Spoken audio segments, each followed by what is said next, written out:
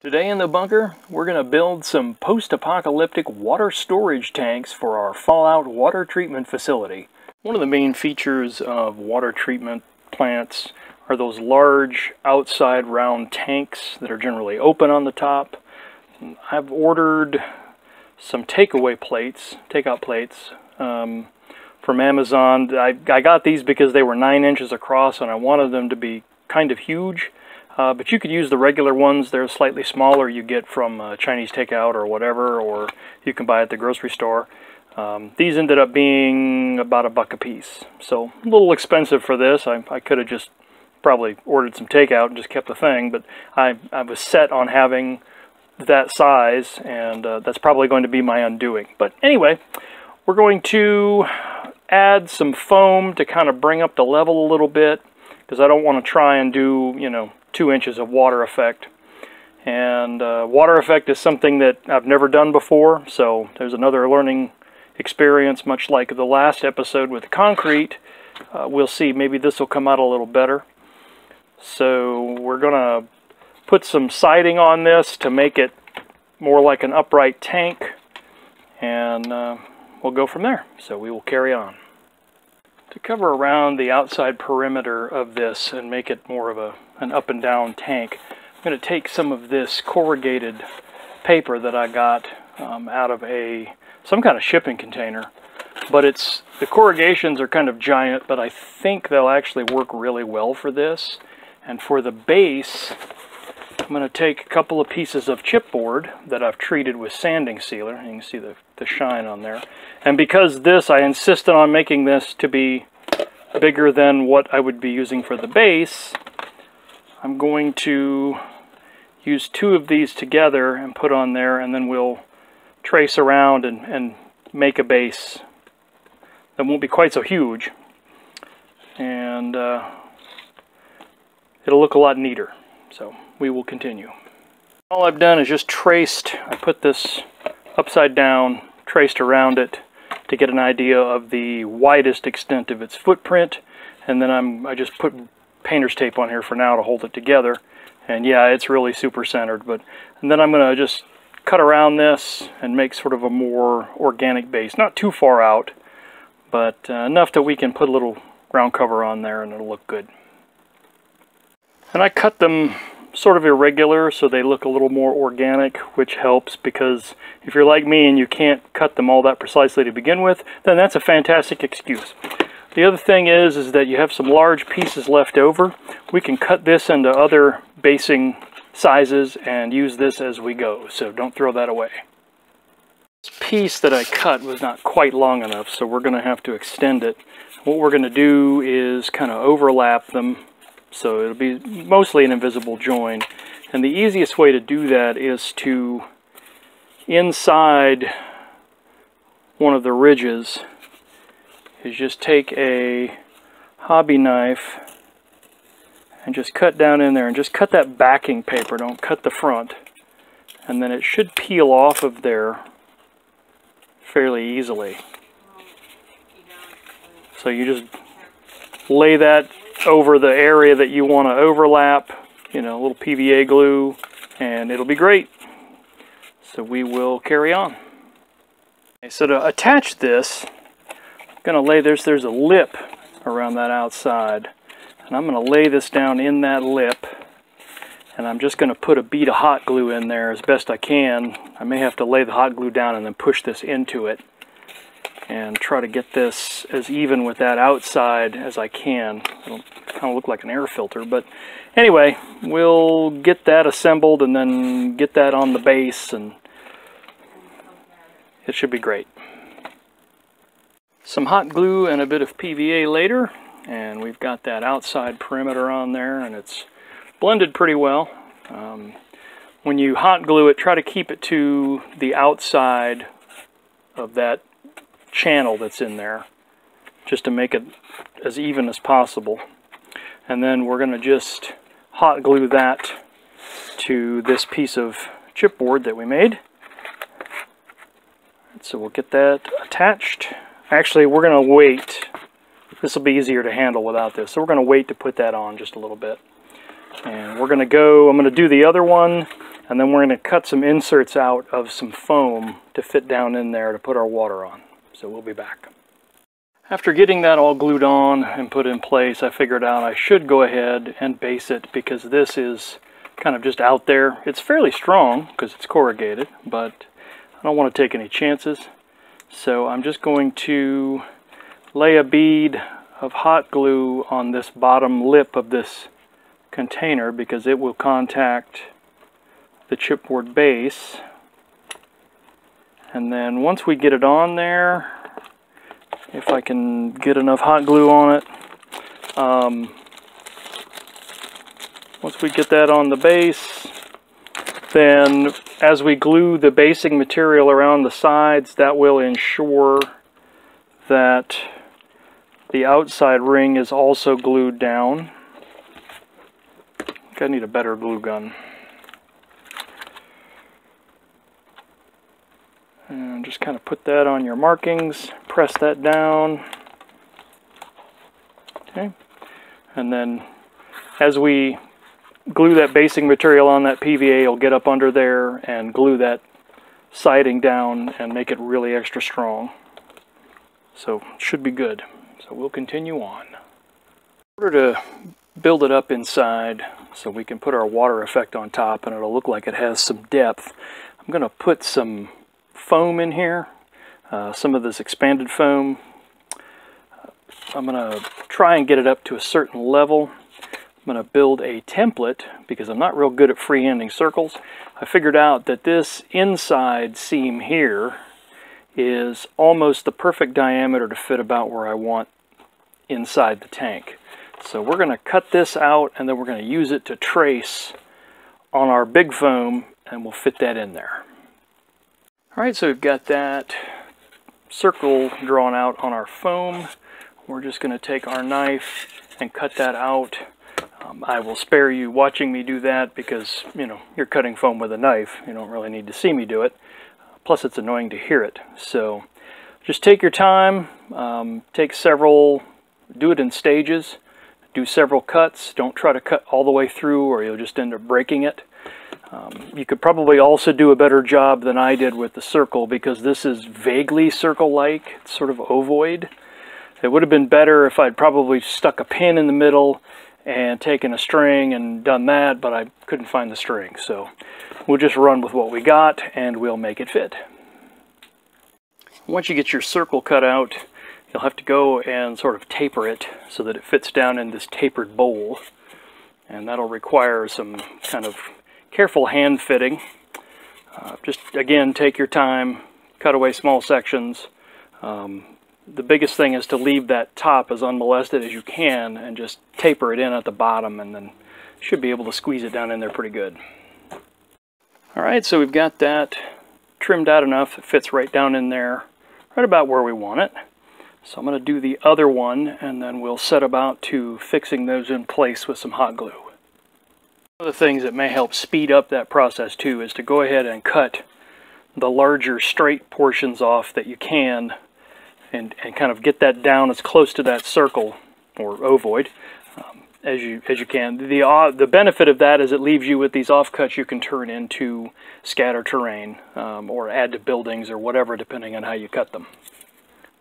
Waiting for the hot glue to heat up, I took some sandpaper and roughed up the plastic everywhere that we're going to want to put paint or glue just to give it a little something extra to stick to. That'll help sort of keep everything together. So we will get to gluing that. I believe our, yep, glue gun is ready. So we're going to put ourselves a little bead of glue on here. Try not to burn ourselves on the glue like I just did.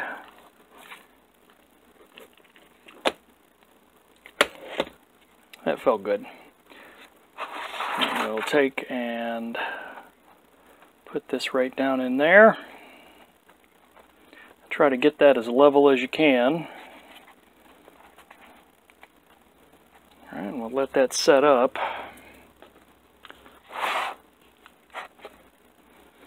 This is the advantage of a low temp glue gun. So you don't take your flesh with the glue. Alright, and then we'll just try to fill in those gaps.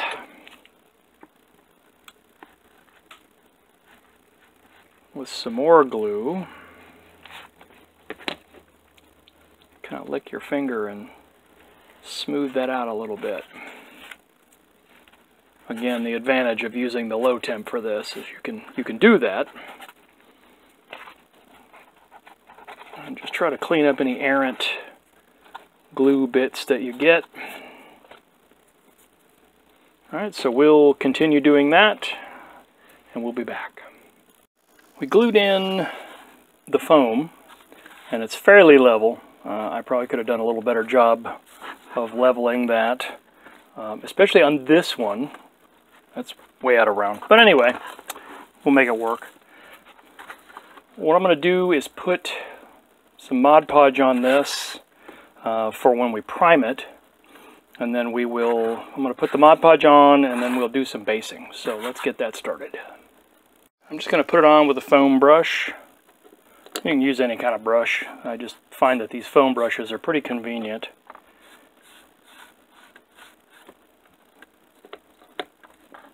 And we just want to put a good layer on here to kind of protect this.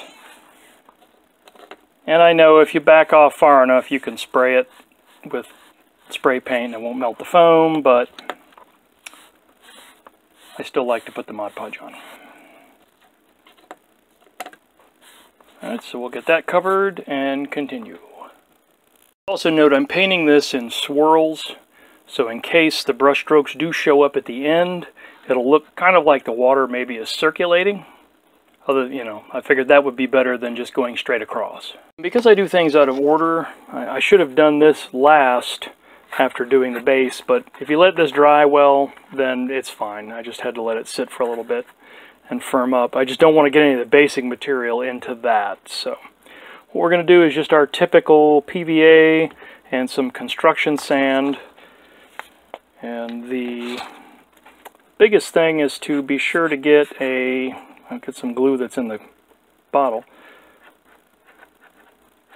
Kind of put a good bead right around the base of that corrugated material so it'll sort of bond to the base and be that much more firm. So we're going to spread that on and put on our basing material like we always do, and we will continue. And we just put a good thin layer down, add our basing sand, and shake off the excess. And I would do this in sections. I don't think I would try to do this all in one go on the base, but your mileage may vary. So we'll do that all the way around, and then we'll get ready to prime this. Alright, now that the basing has dried, we will take this outside, and I'm going to hit it with a rattle can primer, just a kind of a red oxide color, as I use the base for pretty much all my Fallout stuff. So we will get that set up, and we'll come in and put some more paint on it. Now that it's primed, that kind of tied everything together a little bit, although it does sort of look like a cross between an air filter and a pie, but we'll get to that. We're going to apply some black paint as a base in here, and then we'll start with our gray and finally our ground texture. So let's get started. I'm just going to use some regular old black craft paint, and I'm going to thin that out with some water, and we will start applying it. Because it's a large area, I'm just going to use one of these big brushes. Nothing super duper technical about it. We're just going to put down a coat of black.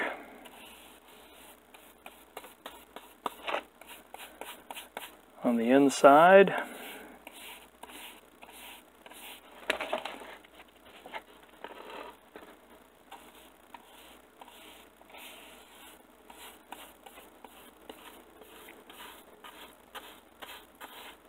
And again, we will kind of go in a circle. So our brush strokes, if they do show up, we'd rather have them circular than cutting across. Alright, so we'll continue on with that. And once the black dries a little bit, I went back and mixed some black with some pewter gray and just a hint of silver, and started to apply that to the outside rim. And we're going to do the corrugated as well. And we're going to save the ground texture for last in case we get any on there. And same thing in here, if you get some down onto the black, not a problem. Black is easy to cover up. So you could do this first and then the black, but I would always save the ground cover for last. So we will continue on. So there's our initial base coat of the gray, just a little bit of silver. We'll go over that a little bit with some lighter gray, and we'll start to dry brush the corrugated and give it kind of a rusty metal look, and then we'll get down to the ground cover. So we'll continue. So we're going to use another large brush, and I'm going to go to the pewter gray and just apply a little dry brushing and maybe some overbrushing to the various bits of this. So let's see what we get.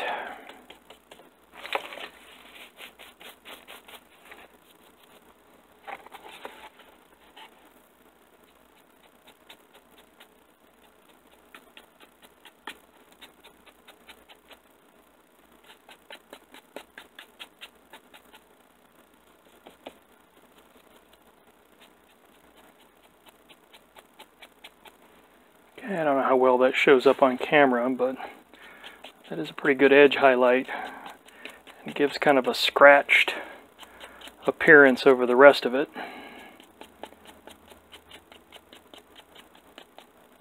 Alright, so we will continue on.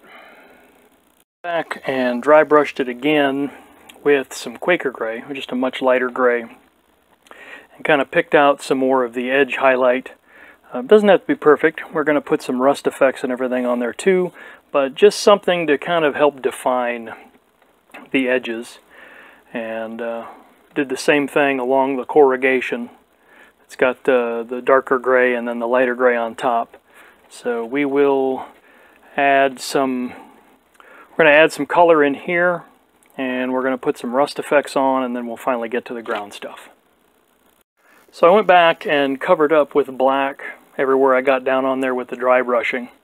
And now we're going to sponge on some dark green. This is a forest green as a base. We're going to try and give this kind of a murky appearance and maybe some illusion of depth. So we're going to put that on. We'll do that as our first coat, and then we'll get progressively lighter in spots. So we will continue on. That's working better than I thought it was going to. It's already got kind of that murky sort of depth I was looking for. So let's go up a little bit shade-wise and do the same thing and sort of build up some layers. This doesn't have like waves or anything, so that might probably be a little simpler, but yeah. So we'll just keep applying that and see what we get. The two different shades of green have been applied. I went back and cut in around the edges with a brush and then sponged the rest. That's kind of optional. I just didn't want to get too close to the edge with the sponge. So, and you could brush paint the whole thing. I just happen to use a sponge because I'm strange that way. And you could go lighter. I'm afraid to go too light. I don't want it to look like it's radioactive or something. I just want it to look like it's kind of dank and murky. So we will continue on. Probably, I did not have what I was going to use for the water effect that I thought I had, so we're going to improvise that. In the meantime, we're going to put some rusting effects on here, and then we'll get to our ground cover and see what we get. For our rust, we're going to start with a base of burnt umber, and we're going to highlight it with some nutmeg brown, just dark brown and a lighter brown. We may add a little bit of an orangey, like a raw sienna. We'll see what we get, but let's see what that looks like first. We're going to apply this with a stippling brush, and then we'll sort of knock it back with a sponge. I don't want to go too heavy on here, but I want to give it a good kind of mildly rusty effect across the entire model. And the sponge, knocking it back, gives it kind of a texture, although the stippling does that as well, but it just adds to it.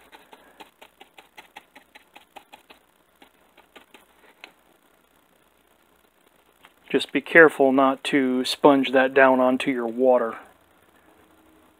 Alright, so let's continue on with that. The secret to good rusting, in my experience, has been building up layers. So I went back, I added the burnt umber, and then I put the nutmeg on top of that, and you can kind of see it gives that sort of depth, along with the sponging, which gave it some texture. So the rusting looks pretty rusty. I'm going to add just a little bit of raw sienna just to kind of highlight it, and we'll see what we get there. So the raw sienna was a good final touch that made that rust pop without looking too fresh.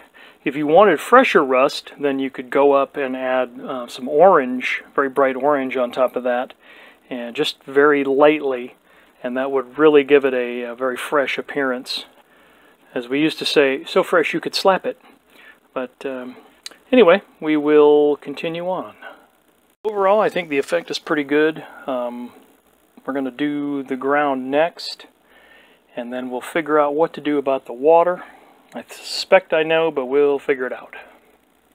For our ground cover, we're going to start by kind of overbrushing some of our friend nutmeg brown. And then we're going to add some tan. That's country tan, but you could use suburban beige, whatever you got. And maple sugar tan is a final kind of yellow tan highlight. So we will get to dry brushing that. And because I already have them out, I'm going to use some of these large brushes to do this. And maybe get this up where you can see it. I don't know how well that shows up on camera, but that does begin to give some good contrast. And once you do those 3 layers, your ground cover will really pop.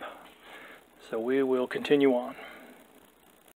Our ground cover is all painted, and we're going to add, because this is a water feature, not that you want to drink that water, we're going to add some green grass and some tufts, because just like our water tower we did, there's enough leakage that there's actually live plants around this. I'm going to use that as kind of a visual cue on the table, and plus it'll tie in with the other one too. So we will add that and be right back. And to add those tufts, I just take some PVA, some white glue, and you could use super glue or whatever, and put down a dot wherever you happen to want that, and then grab whatever tuft you're going to use. Actually, let's use a bigger one. Just set it down in that white glue. And if a little bit of it shows, that's fine. It dries clear, so not a big deal. And we'll do the grass the same way. We'll just put down some PVA and push the grass into it. So we'll be back. You add some of that green to your ground texture, or even the dead grass with some tufts. It really adds so much life, quote unquote, to your base. I highly suggest, anytime you can, add that sort of thing, because it really it takes it up to the next level. Even a kind of semi piece of terrain like this doesn't look too bad once you put some grass and some tufts on it. So I'm going to give this a hit with some dull coat, and then we're going to sort out the water effect on top. Can't find what I wanted, the straight up Future Floor Wax.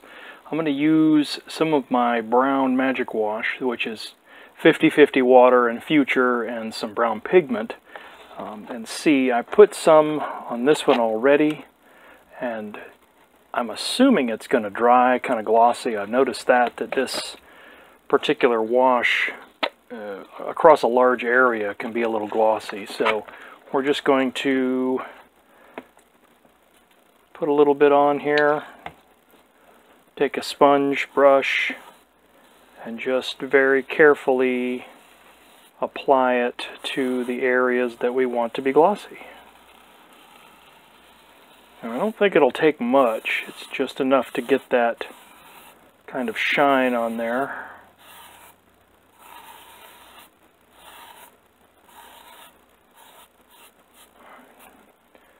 Kind of knock out those little bubbles there.